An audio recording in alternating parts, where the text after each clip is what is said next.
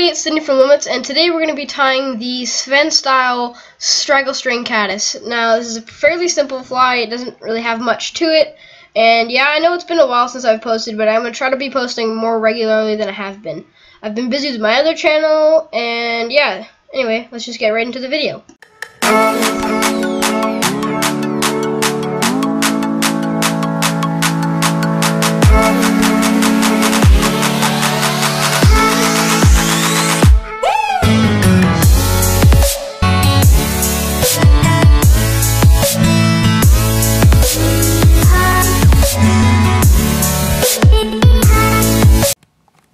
So for hook, we're going to be using a size 14 Mustad hook. For thread, we're going to be using a Uni-Thread, some black Uni-Thread and 72 denier, or 8/0.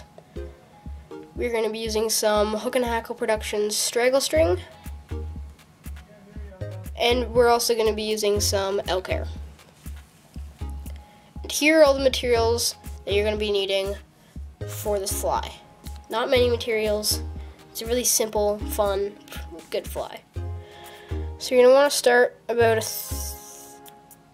third of the way down and just tie wraps. Come on, camera, focus.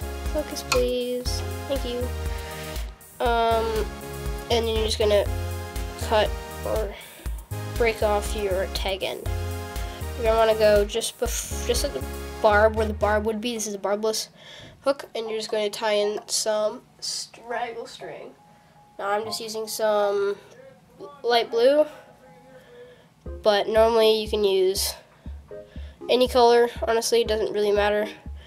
You can even get that shiny stuff that the person who originally tied the fly, Svend Diesel, used.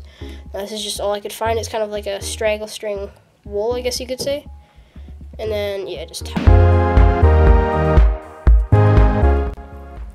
Okay, I've just stacked the hair, as you can see. You're just going to do about a shank, just past the shank, where it starts curving. Nice couple tight wraps. Be careful, your thread might snap here if you're using the same thread. I've had that happen so much to me, and it's very frustrating. So I just do a bunch of, it's probably more than you'd normally do with like a 6/0 thread or something, if you're tying in a bigger fly. But you're just gonna lift them up, do that. Creates nice, it's gonna create a nice, really nice head. Just going to do a couple more loops. Again, this vise is not like small hooks. You're just gonna take your whip finisher. You're just gonna grab it like this, pull it back, and do a nice whip finish. Make sure your thread doesn't snap. A lot of times in the whip finish it snaps. Just a couple of that, pull down, and tighten. And that is your straggle string caddis.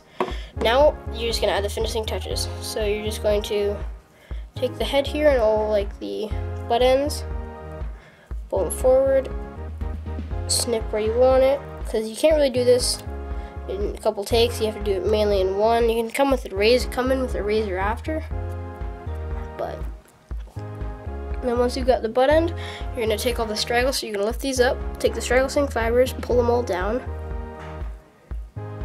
kind of like this. I'm trying not to get any elk hair, but that's okay. Kind of looks cool. And then once you've got all the fibers down, you're just going to pull them and cut like that, and then cut all the fibers just there, and it creates kind of like a nice leg, as you can see. So that is the Svend Diesel straggle string caddis. Thank you guys so much for watching. If you guys did enjoy, make sure you guys go check out my new channel. I'll put a little kind of like a sneak peek right about now. Hey guys, welcome back to another video. Hey guys. Alrighty everyone, welcome back to another episode of Sid's Outdoor Adventures.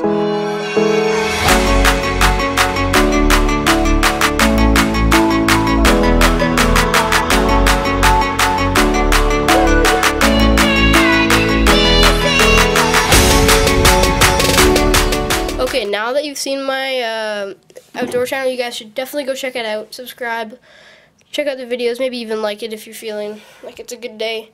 And yeah, thanks for watching. Like, share, subscribe, and thanks for watching.